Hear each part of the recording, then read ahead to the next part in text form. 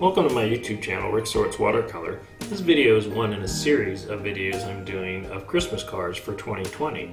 I hope you enjoy this, and if you do enjoy my channel, be sure to subscribe by clicking on the icon in the lower right hand corner if you haven't already.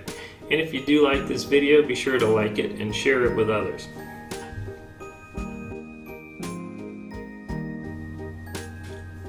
This is my 2020 Christmas card number 7. You can find the link for the template for this in the description of the video. Hi everybody, this is Rick. I am live in my studio, and it is a very snowy day at my house. We had about a half a foot snow overnight and through this morning, and it stuck to everything, so the trees are all covered with snow and everything's looking very wintry. And I thought I would do another Christmas card video. This is one in a series of Christmas card videos I've done.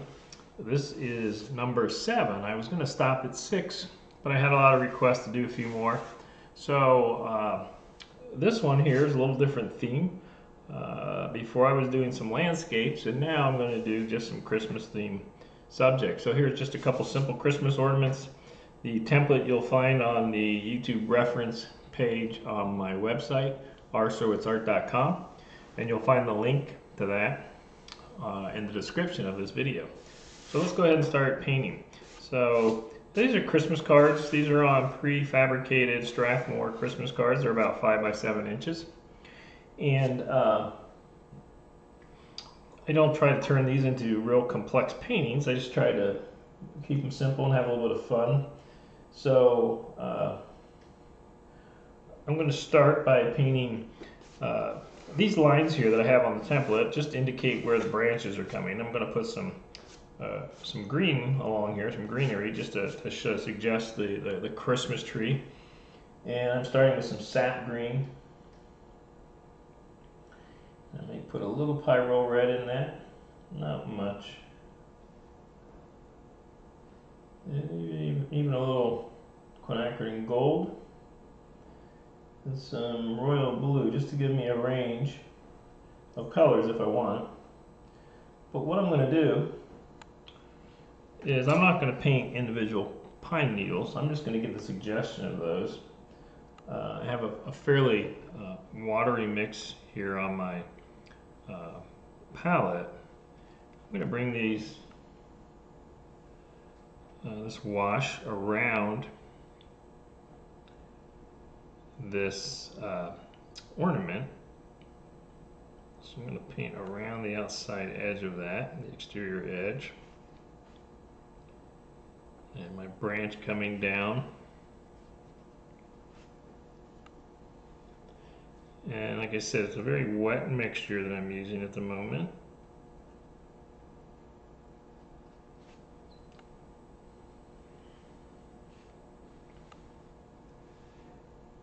Just working on the exterior edge and negative space of these.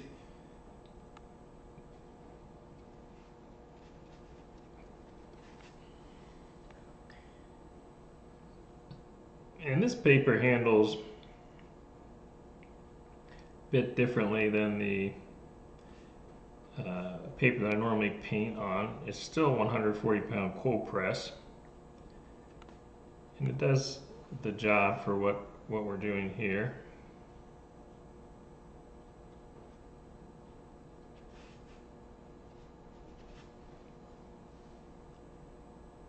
So I'm going to make sure this is fairly wet application. So I'm going to scrape this to give it the pattern of pine needles. I want it to get kind of a damp condition here, which I think it is. So I'm going to just scrape at this and think about the direction that I want these to go.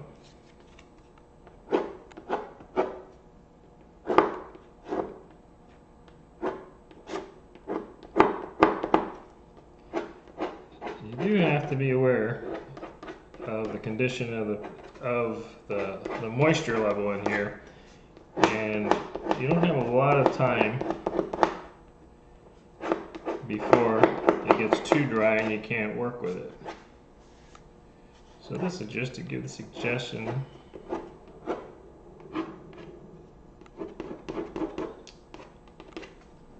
of the pine needles.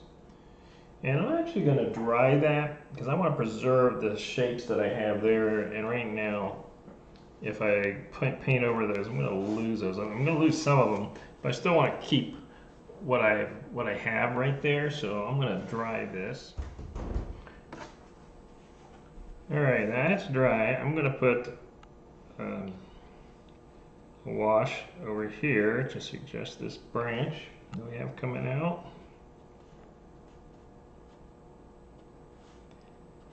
And I'm not going near as heavy with this or as large as what I had there.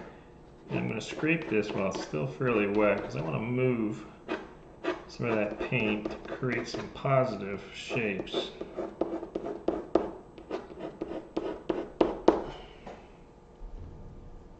So it's just fairly simple what we're doing there. We're not trying to render pine needles or paint individual pine needles so much, although I'm gonna just try and complement that with a few brush strokes.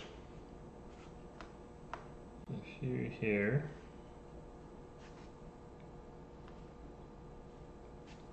And try and improve a few of these edges where it got dry on me before I scraped it. So I'm gonna add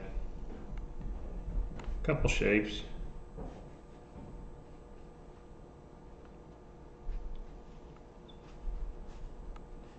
Just to break that edge up a little bit. I'm trying to clean this edge. And a little bit here.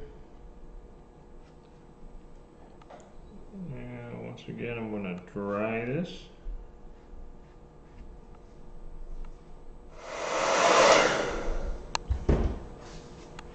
So that's dry. And I'm going to take just a little bit of a darker green here. I'm going to add some royal blue. I'm going to just paint a little bit in the negative space here. Give a darker value.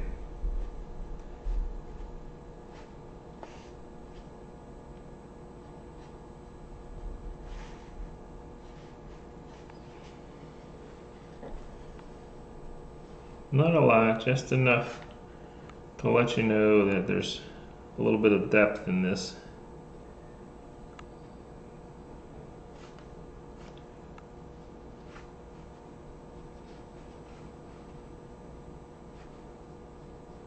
I'm aware of the direction that I want to make those brush strokes.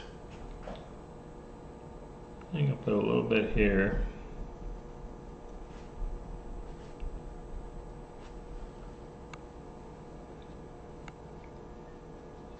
Could go much darker, but I don't think I'm going to go too much darker. So there we have that. Now I'm going to dry this once again. So I am going to lighten these lines a little bit. You know where they're at. So they're very light. And I'm going to paint this one red.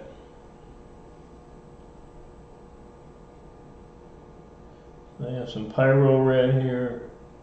I have some rose madder quinacridone.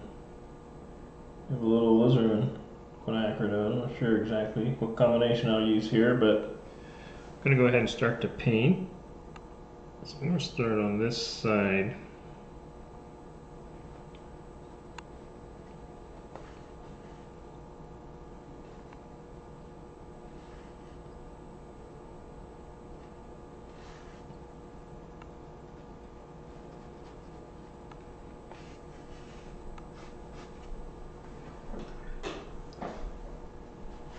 So I'll take some water and just soften that.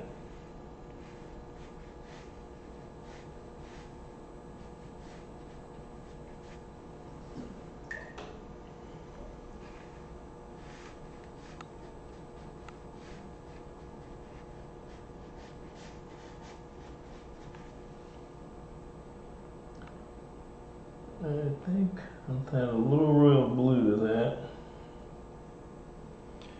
And I'm going to go a little deeper on this side.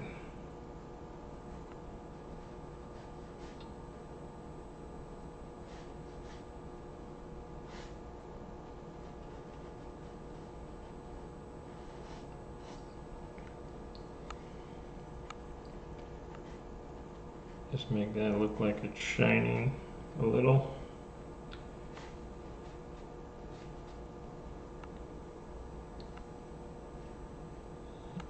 Got that. Probably could have been a little better with my lines there. Well, it's still wet. Let's see what I can lift out.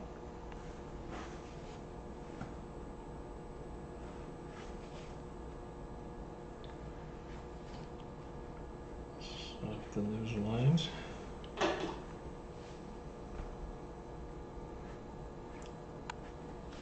I actually don't mind the softer edges.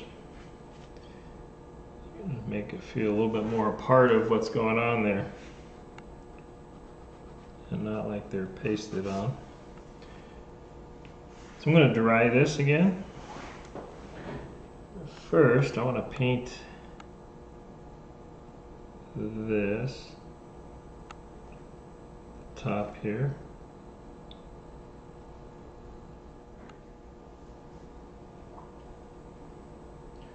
I'm going to take some gold and I'm going to paint the top here where the wire connects. And let me dry that. I need to paint the green in between there. Actually, before I dry that, I'm going to go ahead. I'm going to put a gold element here just so this is a gold stripe.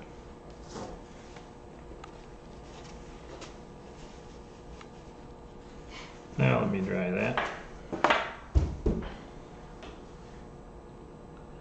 Now I want to paint some green in around that. I'm going to take some quinacridone and burnt orange.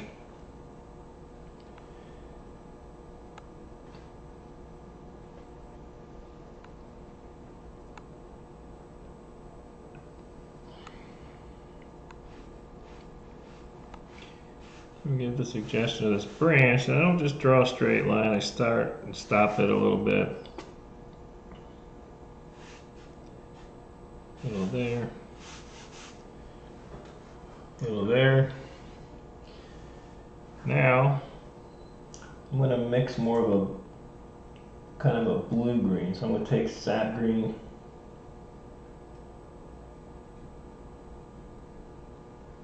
Add some of this royal blue to it. And I think I'm going to add some Quin gold.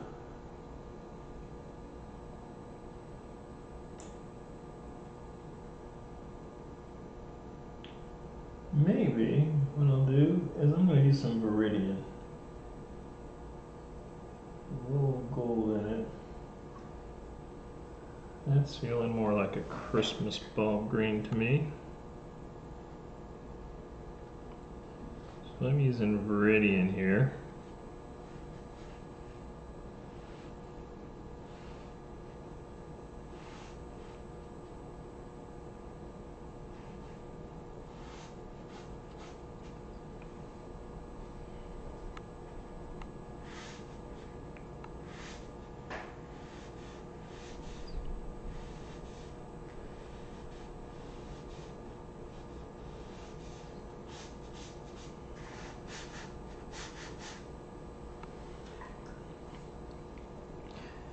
I'm going to use some water just to soften the edge, gradate that a little bit, getting lighter to this other side. And I'm actually going to take some of this green now which is a combination of sap green with some royal blue and some other things in it.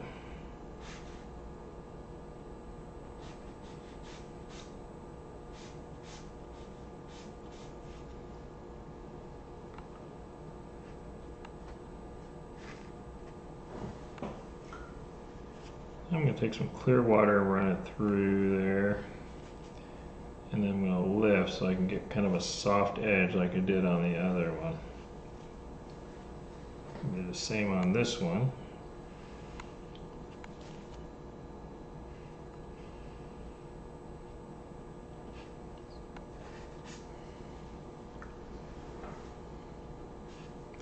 Now I'm going to dry this. Alright. I'm going to paint this portion here.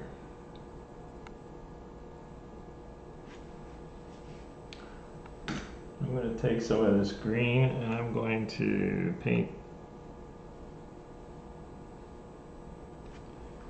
this string.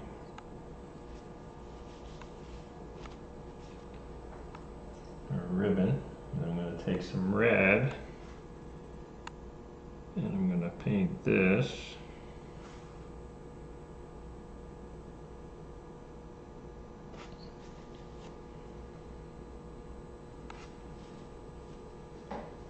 I'm going to dry it. I'm going to take a little of this gold and paint the cap here of the bulb of the Christmas ornament. A little gold there. I'm going to put the gold, just a gold wash along here.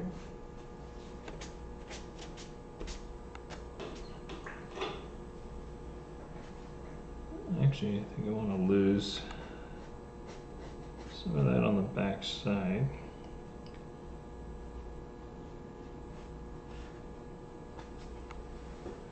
You just make that the shadowed side there. Help give a little bit more definition, a little more volume to the ornament. I'm going to do the same on the other side.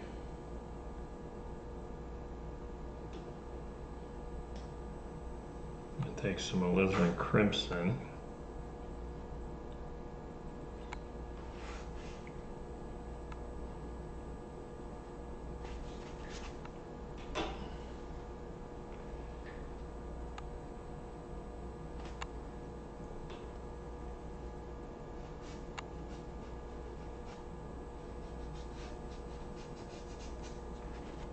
Soften that a little.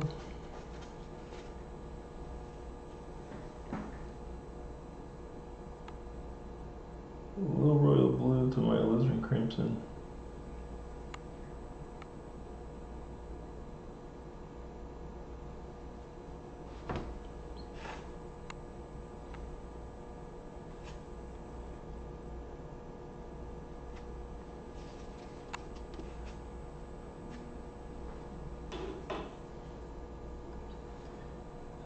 Put a darker value on that. I'll do the same here.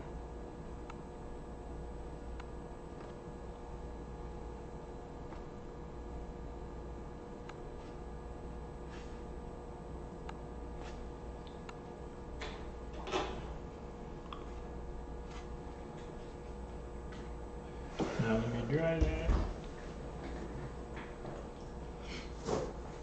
Now I'm going to take my fine mist spray. I want to soften some of this edge a little bit and lighten it up.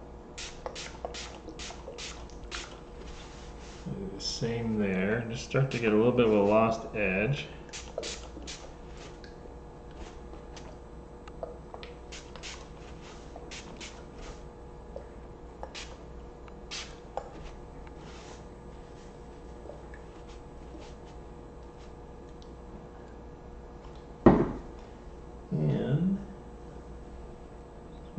On this a little bit. I lost some of that shape, so I'm going to bring it back.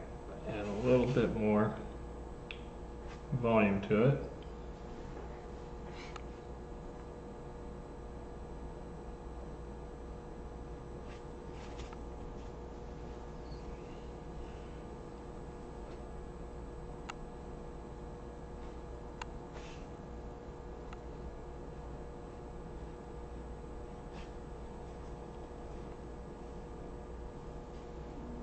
Still get a little darker here.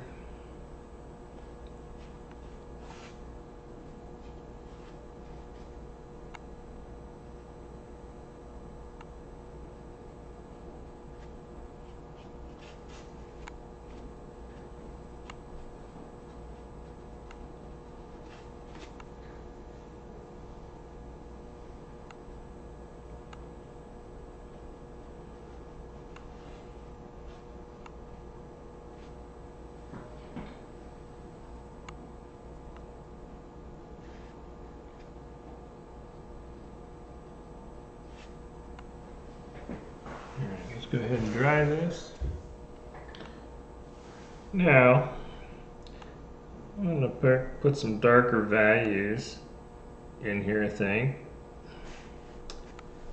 So we're going to come out like this.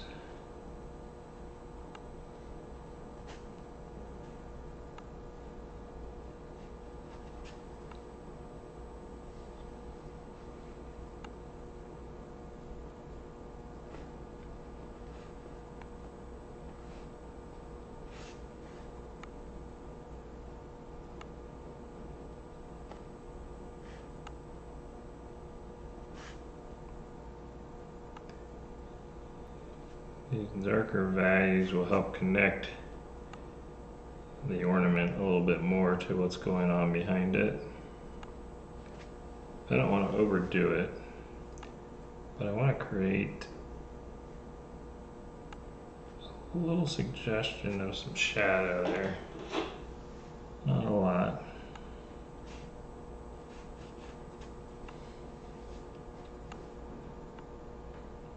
And I want to take some of this burnt orange,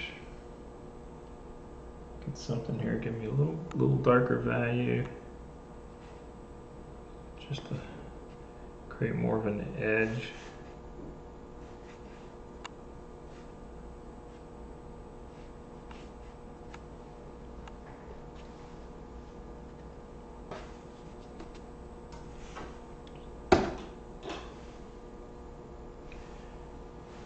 Alright, let me dry this. I'm going to create a little more of an edge there.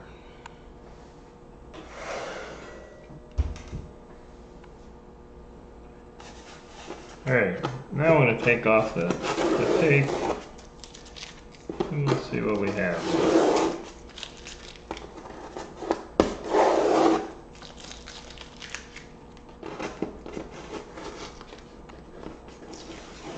Got a little bit of my card.